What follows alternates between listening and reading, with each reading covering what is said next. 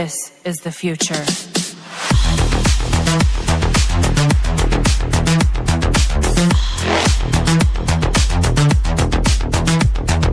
Evolution.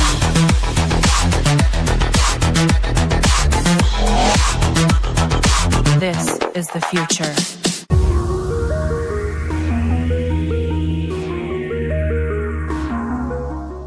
Okay, let me show you guys what you get for 6,800 Rand. You're gonna get a Wendy house like this. Don't let the pictures fool you guys. This is what you're gonna get at the end of the day. Stupid pallet planks, full of holes. Not even grade B, I would say it's like a grade C plank. It's whatever they could scrounge up. Let me show you inside. This will be the build quality that you can expect from these Wendy guys. It's going to charge you 6,800 Rand for a Wendy. Skew, patched, pallet work. That's what you're gonna get. This was one of the motivations for me to build my own bar. Now, let's chat. So why did I decide to build this bar myself? Well, three major things. First of all, I took it as a challenge on myself to prove a point. There's people that told me it's unrealistic and that I'm unpractical to build this bar myself, and I decided to prove a point, and that was my first main reason. So yeah, I am kind of keeping this as a grudge because I took this as a personal insult to my will and my determination to have a place of my own where I can have a social experience, have a place where I can do some entertainment and all that kind of stuff. And for you guys, I mean, the guys know, if you're having a great night and everything's going well, at the end of the night you're not in the mood to carry stuff up and down and carry it back into the house. You want a place where you can just close everything up, lock everything up, and go to sleep, and then tomorrow you can sort out the cleaning and sort out everything else. So that's what motivated me to build this place. I also wanted a place where I can kind of get away from it all, which is my own little personal spot where I can just relax and get away and get out of the house, that kind of stuff. And next point is as price. I mean, 6,800 Rand for crap like this. I'm sure, and I was confident, I could do much better for about the same price. So let me give you the three quotes. The first quote was a standard 2x3 meter Wendy for 6,800. Then I asked the guy, is it possible for you to cut the opening up for me on the side? And then he first told me no. Then after about a week, he contacts me back and asked me, or told me that he can do it, but then the price is going to be 7,800. So I asked him, how the hell can you charge me more money for less wood? You're cutting away half the bloody wall, but you want to charge me more money.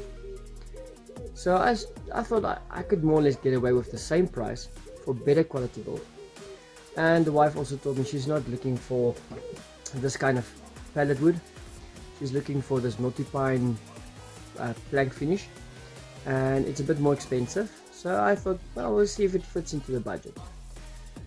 After a few weeks, I decided, you know what, I'm not in the mood for the effort and the time, because this is the biggest thing that wasted time was painting and building it. It's time consuming.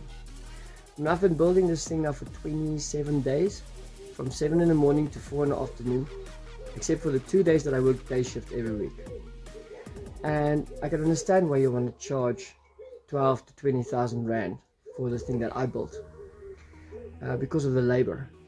But if you have 4 or 5 people in your group and they're all building mass production houses, then labor isn't an issue. So, but if you personalize and customize and do it personally, one by one for people, I can understand why you want to charge 28,000 or so for this kind of board that I built. Anyway, so I decided, okay, let me get a guy to build this for me, since it's going to cost about the same. And at the end of the day, when I told him I wanted to use Naughty Pine, the price went up to 12,500. So I can tell you guys right now, I'm way below the budget. of 12.5, but I'm more or less within the budget of the middle quote. So if you guys want to know exactly how much it cost me to build the thing that I'm going to show you, you'll have to wait for the last video. I'll put up some stats. I'll tell you how many screws I used and how many of this and how many of that, which is quite interesting. It's actually well overwhelming. So without further ado, let's start this project and let's start this video, and I can show you exactly what I did and how I did it. I don't want to show you the completed thing. It's standing over there. I'm busy putting up the roof, so I don't want to show you what I've done yet. It's going to spoil the whole thing. So let's start from the beginning. The floor. Enjoy. I think this is a nice size plank for the flooring. It's 38 by 114 construction wood. So I think this will make a nice strong floor. So this is how we start with our new bar for myself, for here in my social area. I wanted to do a pergola as well, but I unfortunately didn't have the funds to buy all the wood to build a pergola. So at the moment I've got the gazebo up here permanently, which is not too bad. It works. Once this roof goes, I've got another one that I can put on, so I've got an extra roof. So the idea is to build the bar here, and then I bought this table the other day. This table's going to stay here. This is where my fire pit is. So all I need to do here now is I want to put 2 plants in there. I want to put grass in here. We're going to keep this as my fire pit. This is my social area. I'll have the braai stand there, and then the bar. Then this place is finished. So this will be phase 2. Phase 1 was building this wall, leveling the area and paving this. So phase 1 is complete, and now we're going to try and finish phase 2. Also I need to plant that, put some flowers, but that will come with time. It's not going to come immediately, but for this video we're just going to do the bar. Let's hope this will be a success. Okay guys, today we are officially starting the construction of the floor.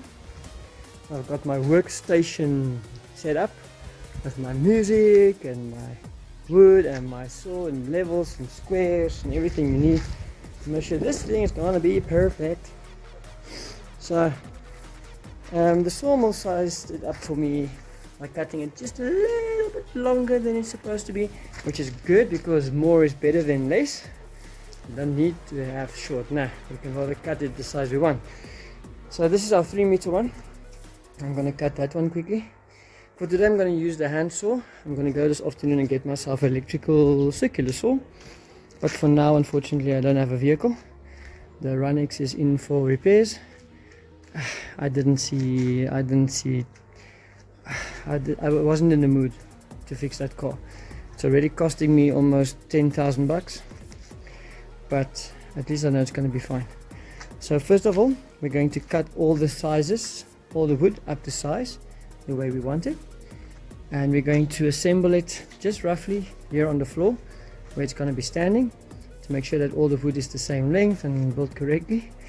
Once all the sizes are cut, we're going to paint it with this wood treatment.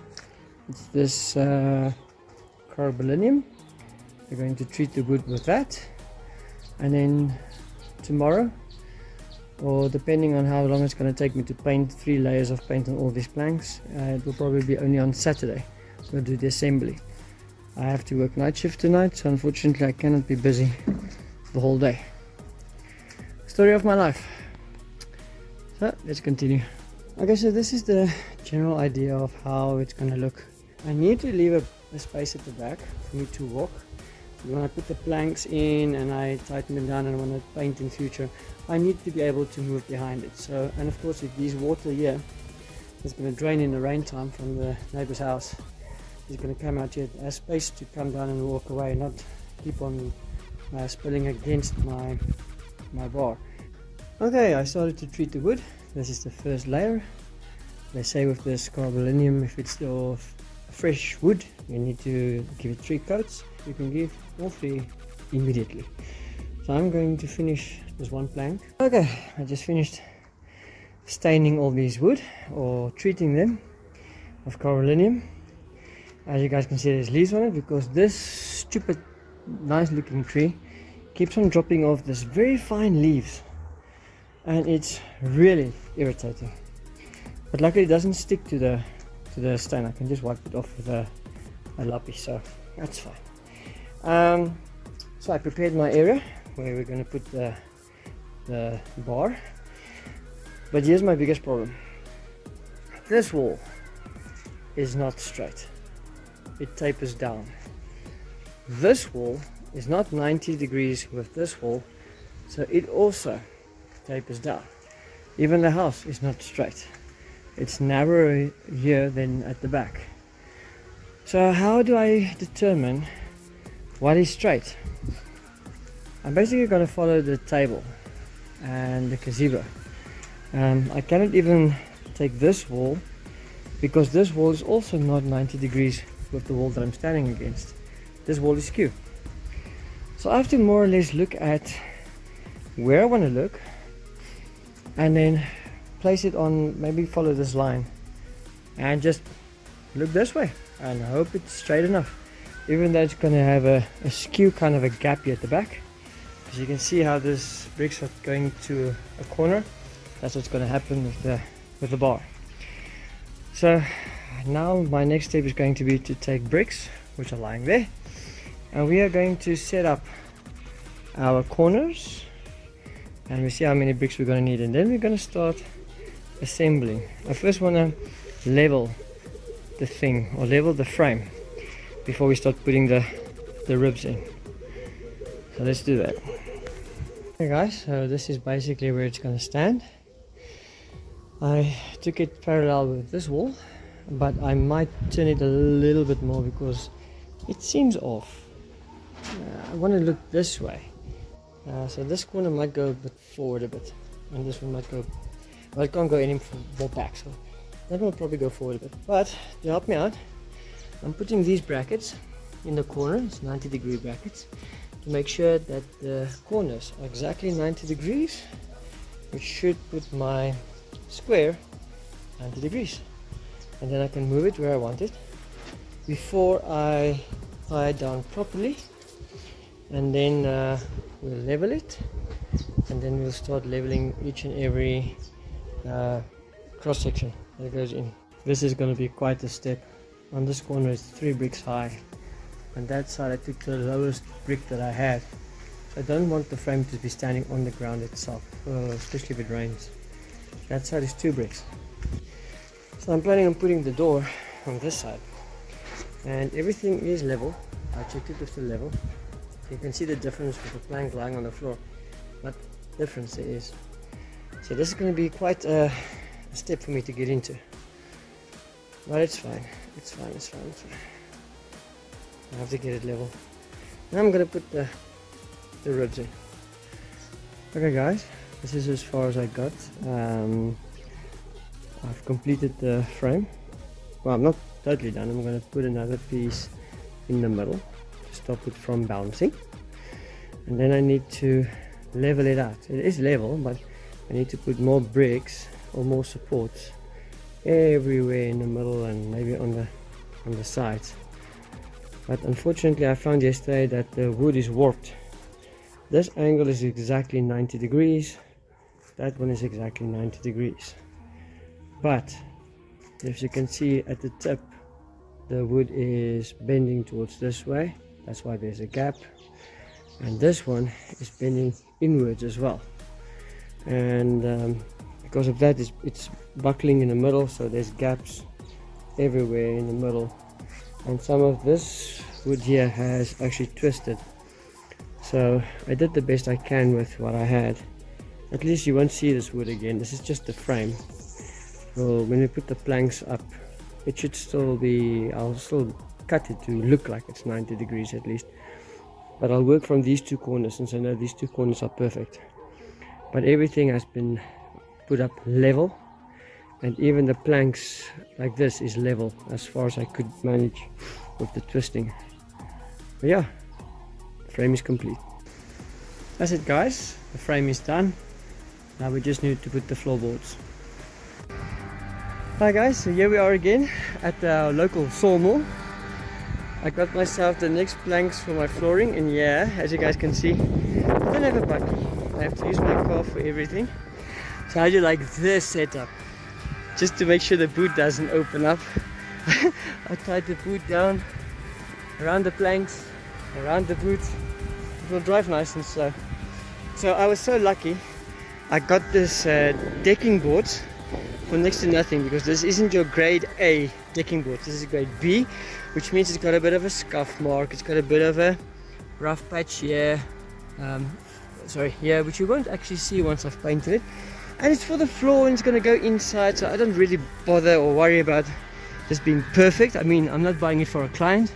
It's got a small little hole here. And then I took 5 grade A ones, these ones at the bottom, because the other ones were just too bad. I don't want holes right straight through the plank. So yeah, let's go put this on top of our framework. I'm sorry guys, I tend to get so caught up in my project that I forget to take videos sometimes. Forgive me. So all I did since we came back from the sawmill is yesterday I cut the planks to size, and I also cut spacers, specific spacers, specific thicknesses for each support. Now this floor is exactly level, and it is sturdy. It's not even moving one bit. And this morning I just quickly treated all the spacers with the Carbon-Linium, and what I'm doing now is I'm just putting the planks back on to see where I should start fastening them, because I need to know when are they parallel. So I decided to take the center of the board, take the center of a plank, which is this one, and put it center and center, and just pack the rest. Now on this side we have a major overhang, which I can trim off later, but the thing is, this plank is bent, it's warped. As you can see, there's a big gap at that end, so I might have to rotate this one around. I just want to pack the rest quickly and see if I'm short on this side. I can always move the planks up a little bit, but I was just trying to see how I can make sure that this planks is exactly parallel with the outer edges. And it's difficult since this one is warped on the inside and this one is warping to the outside. But those two corners there is exactly 90 degrees, so I'm using those two corners as a guide. And then once the planks are sorted and I know exactly where I want to put them down, I'm going to take out the one at the end, or maybe the one in the middle, paint it and tighten it down, so I can use that as a reference point, and then the rest I can take them off and pack them as I finish treating them. Okay guys, here we are. This is done. The floor is finished. It is 100% square.